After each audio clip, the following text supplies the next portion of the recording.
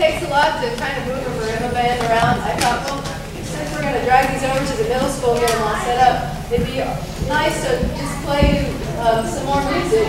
And what I brought with me some members, a member of Boca Marimba, and my husband and I are ex-members of Boca Marimba, and my daughter Maya, who's grown up with this music. And what we'd like to do is show you what you can play, demo just short pieces of other songs, and just show you what you can do with this music when you stick with it for years and years and years, and play more complicated stuff that's more deeply rooted in the traditional music of Zimbabwe, which is quite different than the kind of music that we're used to. It's very circular, it's very mystical, some of it. So we'd like to demo some of that. So I'd like to introduce Eric again, who's going to play, and Maya, my daughter, and my husband Fred. And we're going to play a song for you called Amakoko. And I can't really pronounce it correctly because I don't know how to do that South African yoga language thing where can anybody do that? The quick language? While they're talking? So it's really I can't do it. So it means in the Loji tribe, that means the sound of frogs. And if you've run up anywhere in the South like I have, that sound of frogs when one frog starts up and then this whole chorus of frogs gets going and they're deep in a rainforest and they're just throbbing. This song was written by one of my teachers, Alfred Strongguy, to capture that rich, dead sound of all the crickets and all the insects and all the frogs just throb away at night and make their own beautiful music.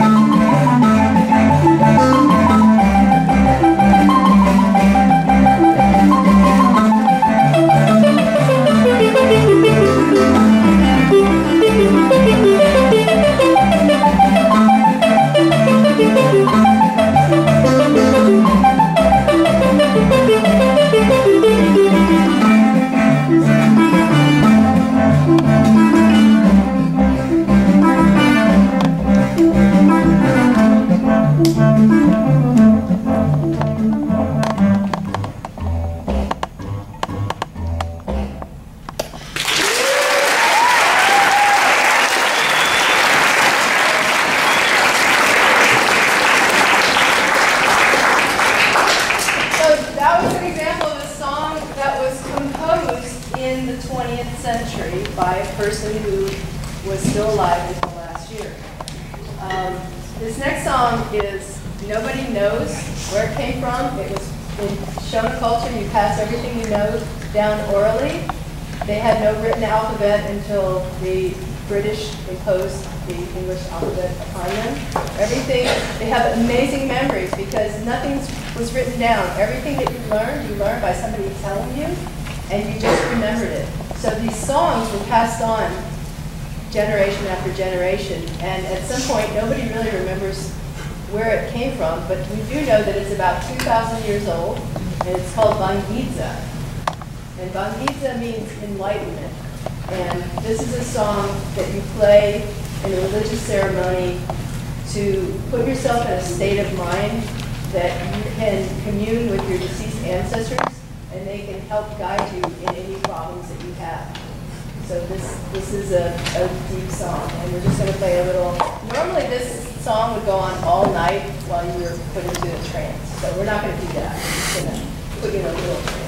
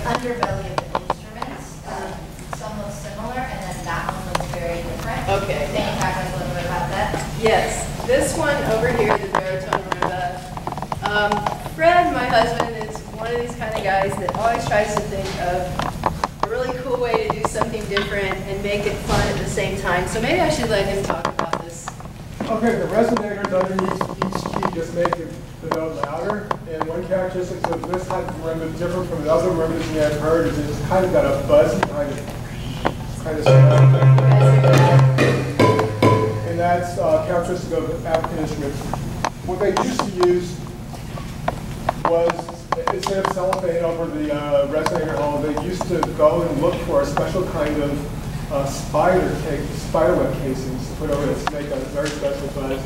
And what I was trying to do with this instrument was copy the shape of boards that they would use underneath the instrument instead of PVC pipe, which is what it's used in the other ones. It's easier to get PVC pipes than boards. So I was just trying to copy that shape of fiberglass, and that's how it came out. It also lights up, I don't know if you noticed. You know those little things they put in kids' sneakers when they walk on it, they light up? Well, he ordered a bunch of them from China, just that little component, and decided to circuit that every key is wired to the tube so that when you strike it, it lights up. Just makes it more fun, you know. Yeah. Okay, so we're going to play one more song, and this song is called Gandanga. And a Gandanga is a song from the year that pretty much between all of the 60s and most of the 70s of the 20th century, the 1960s and 1970s, there was a chimaranga going on, and that means struggle in Zimbabwe.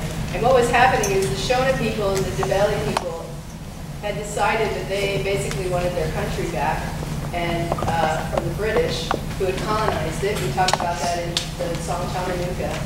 And they had a civil war, lasted about 10 or 15 years. It was very bad and a lot of people died. But they won, and they got to rename their country Zimbabwe after the great ruins, these stone ruins.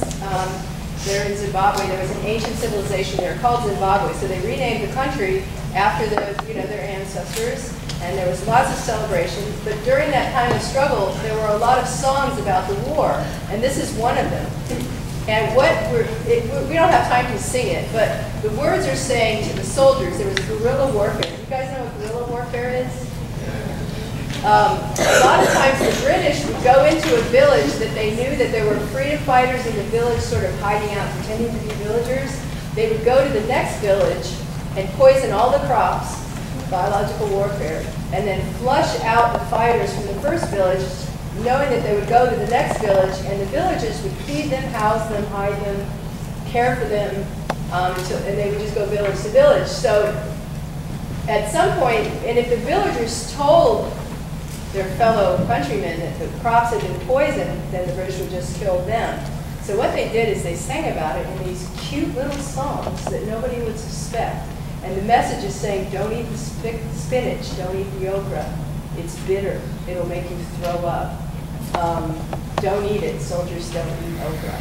And it was such a nice little tune that the British had no idea that through song, they were warning their fellow guerrilla fighters not to eat. It's really not a lot of people say, oh, you're teaching us a song about don't eat your vegetables. It's not really that. It's don't eat your vegetables if they've been poisoned. How's that? Yeah.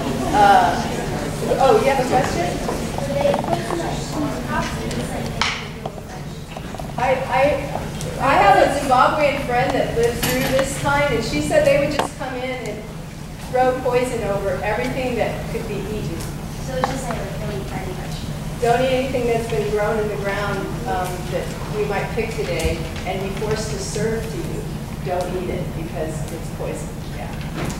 Okay, so let's see. I think I started this song.